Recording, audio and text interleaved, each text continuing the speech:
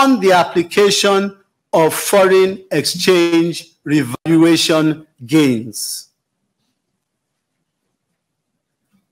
The committee identified non-monetary factors driving inflation, such as the persisting insecurity and infrastructural deficits, and noted the role of fiscal policy in addressing these shortfalls, while reiterating the commitment of monetary policy support. In this regard, the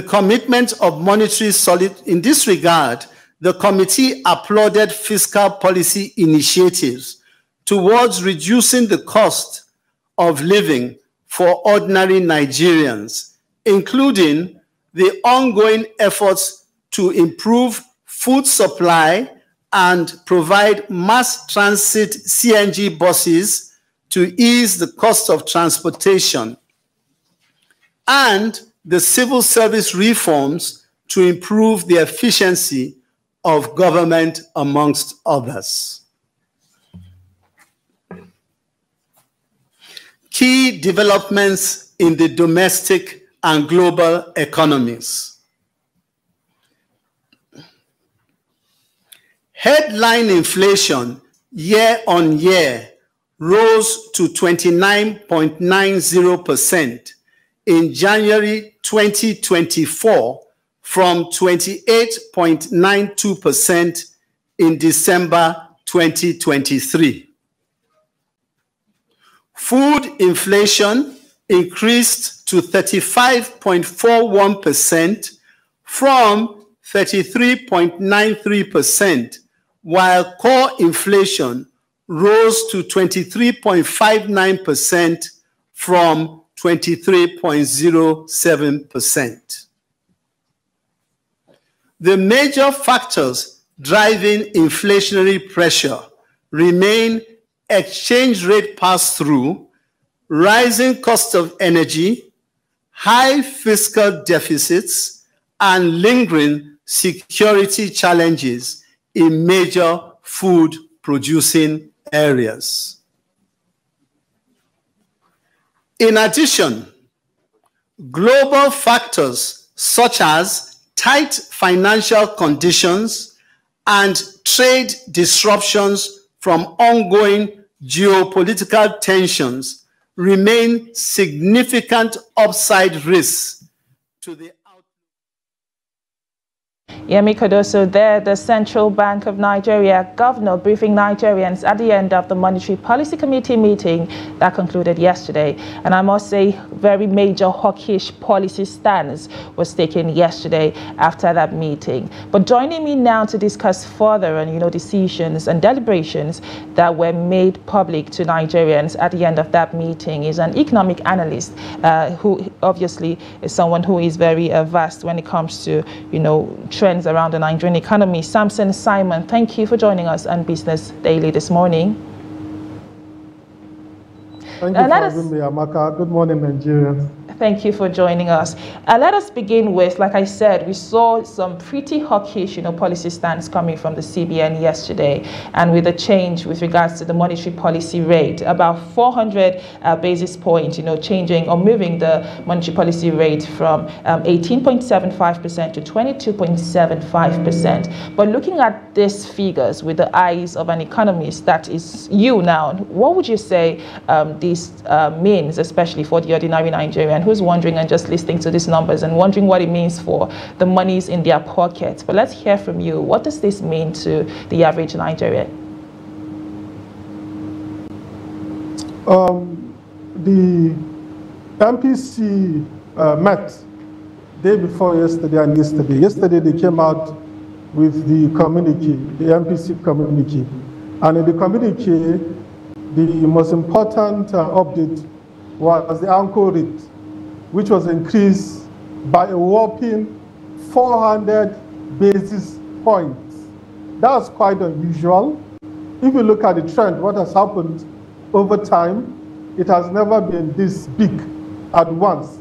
I think the central bank governor, Olayemi Cardoso, is trying to pass a message that is determined to fix the problem of inflation. Inflation has been a major problem, and this MPC has been long time in coming.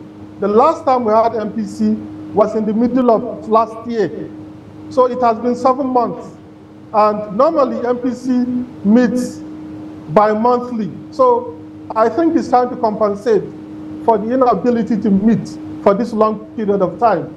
And the implication for hiking rates, this fast or this big 400 basis points from 18.7% to 22.7% is that the cost of credit will go up and there will be less liquidity in the market. Inflation generally is attributable to money supply. And one way of tackling high money supply is by hiking monetary policy rates. That's the anchor rate. That's the anchor rate. That's the rate that determines other rates as far as lending is concerned. And the central bank is telling us that when you have money in your bank account, what the money was generating before now is going to generate more because of higher interest rates. And this also means that people will be dissuaded from borrowing money from the banks. And when people are dissuaded from borrowing money from the bank, there will be less liquidity in circulation. And there's also a downside to it because when interest rates are high, that might discourage people from investing because normally you invest by borrowing money. So if the interest rates are high, you might not be able to cope with the high interest rates. And that may discourage investment. And when businesses cannot expand as fast as they want, that also means a downside. And that can probably lead to a reduction of the central bank is price stability. And everything must be done to ensure that prices in Nigeria remain very low, they remain stable, they remain predictable. And if you look at the upside too of higher interest rates, because if you are in a high inflation environment, whatever gains that you may have might be an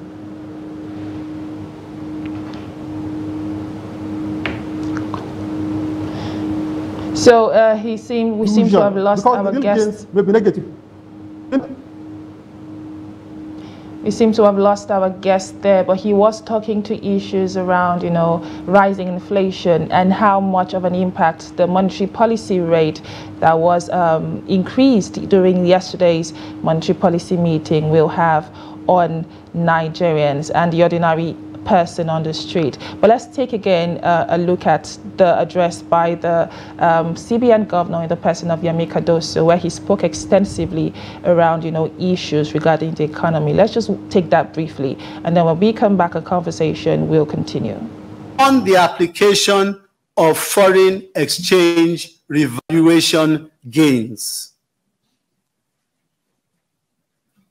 the committee identified non-monetary factors driving inflation, such as the persisting insecurity and infrastructural deficits, and noted the role of fiscal policy in addressing these shortfalls, while reiterating the commitment of monetary policy support.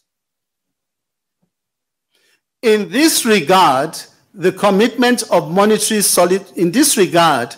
committee applauded fiscal policy initiatives towards reducing the cost of living for ordinary Nigerians, including the ongoing efforts to improve food supply and provide mass transit CNG buses to ease the cost of transportation, and the civil service reforms to improve the efficiency of government, amongst others.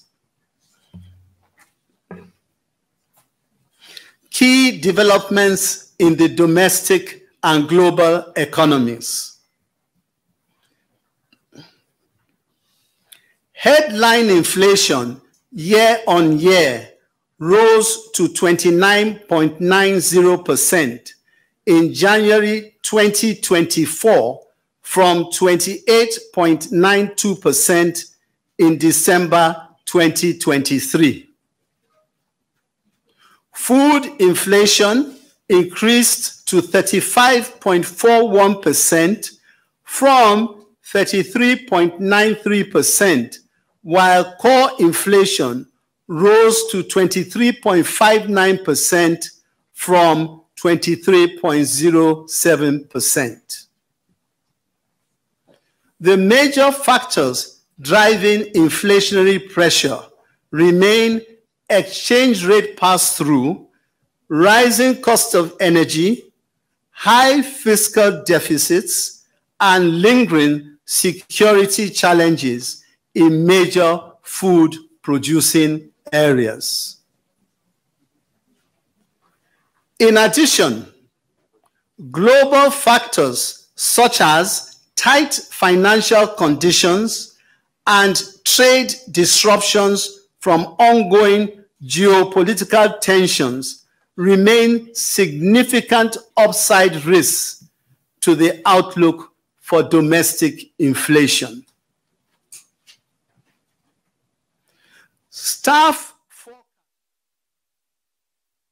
And my guest, Samson Simon, is still with me. That was the CBN Governor, Chiamaka Enendu, addressing Nigerians at the end of the Monetary Policy Committee meeting. So now moving on, Mr. Simon, the CBN also did, I would say, tweak some other metrics that we know the MPC to, pay close attention to, and that is the cash reserve ratio, which was tweaked from 32.5 to 45.0. And we also did see the CBN, retain the liquidity ratio at 30%. But let us hear from you. What do you make of these changes from the MPC? Can you hear me? Yes, I can. Go on. Go on with your thoughts. We can hear you. All right. Pertaining to the cash reserve ratio, the cash reserve ratio was also increased, and not in a small way, because it went from 32.5% to 45%. This is all in a bid to reduce the liquidity within the market. I've said before that inflation is attributable to money. When you have a lot of money to feed services. And what the monetary authorities do is to reduce the liquidity within the market. And apart from MPC, what we have reduced liquidity is the cash reserve ratio, demanding that the deposit money banks set aside % of depositors' funds without lending such money out. That, of course, limits the ability of this deposit money bank to lend the money. And I know some people will say that MPC, CRR, and others have been deployed, that it might not give exactly the target that the central bank is trying to achieve. Even though the 6 to 9% overall inflation target, at least for this year, the central bank has given us forward guidance of 21.4%.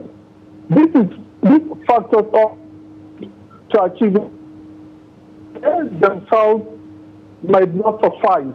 They are necessary conditions, they may not be sufficient conditions.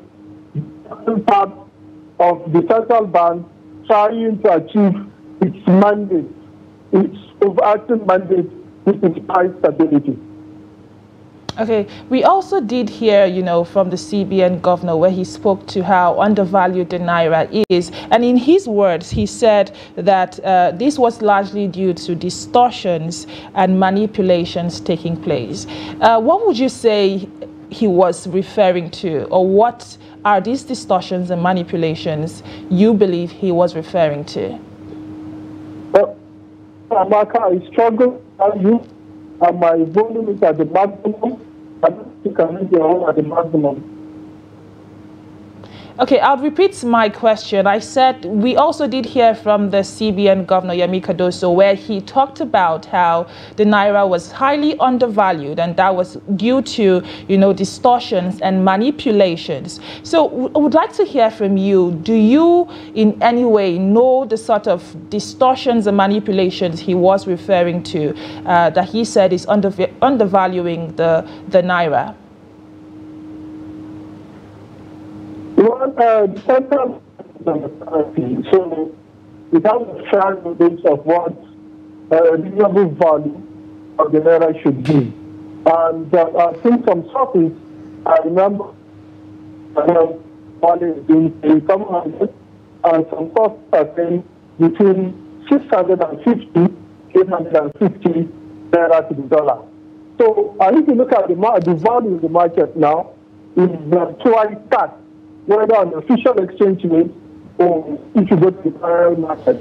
So it's clear from all the authorities that the Naira is undervalued. And there is, like you mentioned, distortions have happened over time. And some of them are still happening now because people have lost confidence in the Naira as a store of value. So people always rush to change whatever Naira that they have into dollars. And sadly, this government protects in that. Anytime tax allocation, the amount for the states and the federal government is being shared, some people use the billions that they collect to change it to the Naira. That was a discussion because our economy is a local currency, which is Naira. So, but people trying to dollarize the economy, asking others to pay everything in dollars, that has distorted the value of the Naira. That has made the Naira to be undervalued. And so many other factors profiting at the of the Naira. So it's right to say that the value that have been distorted, there are some distortions in the market, and these distortions have made the Naira to be undervalued. Samson Simon there, Economic Analyst. Thank you for your insight on today's edition of the program. Thank you. And this is where we wrap up today's edition of the program Business Daily, which is coming to you on Trust TV. And during our discuss today, we did, of course, take a look at how the deliberations and decisions by the Monetary Policy Committee meeting of the CBN from yesterday's meeting. And like I stated before, we did see that the MPC took a very hawkish stand, something very different that we haven't seen in a long time, increasing the monetary policy rate from 18.75% to 22.75%, over 400 basis points there. But we will be on the lookout to see how much of an impact that will have on the Nigerian economy and the average Nigerian. My name is Chiamaka Enendu. Thank you for watching, and bye for now.